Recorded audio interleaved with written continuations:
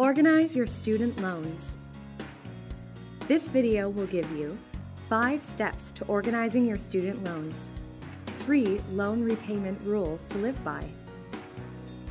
If the time has come to repay your student loans, then it's time to get organized. Being successful in loan repayment may seem difficult when you look at your total loan balance, but you can dominate loan repayment by creating a plan, being faithful to it, and contacting your loan servicer if you ever have to stray from that plan. Here's a 5-step approach to organizing your student loans. Step 1. Pull up all your loans. For your federal loans, visit nslds.ed.gov or studentloans.gov. Log in or create an account. Once in the site, you'll find your full portfolio of federal student loans. For your private loans, visit annualcreditreport.com. You'll need to request a credit report that will list all your credit accounts, including private student loans. Once you have compiled this information, note the servicer assigned to your loan and their contact information. Consider putting their contact information in your phone so you can easily get in touch with them. Step 2. Check your interest rates. Remember that your loans may have different interest rates. Note the interest rate next to the loan balance and check if the rate is fixed or variable. If it's variable, be sure you understand how and when the rate may change.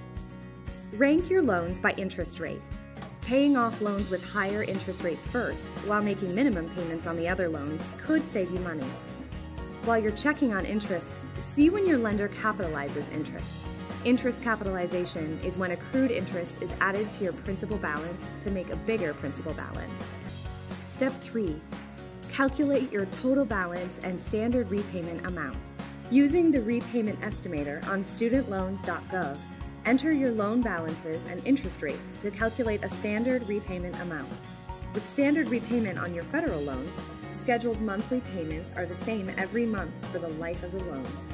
We'll discuss other repayment options later. Step 4.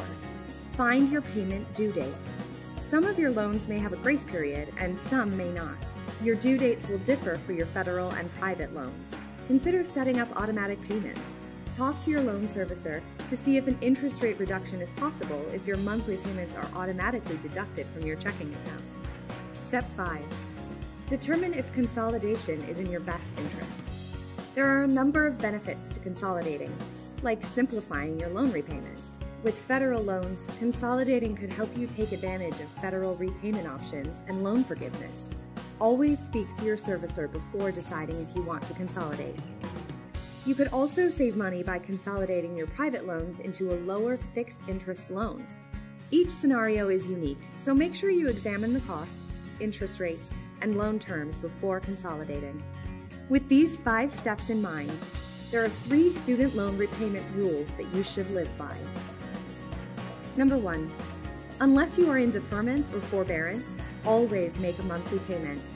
With the loan repayment options that we'll introduce in the next video, there is really no reason to fall behind on your loans. Number 2. Contact your loan servicer whenever you're confused, worried, moving, or have significant changes to your income or family size. They have good advice to help you manage repayment.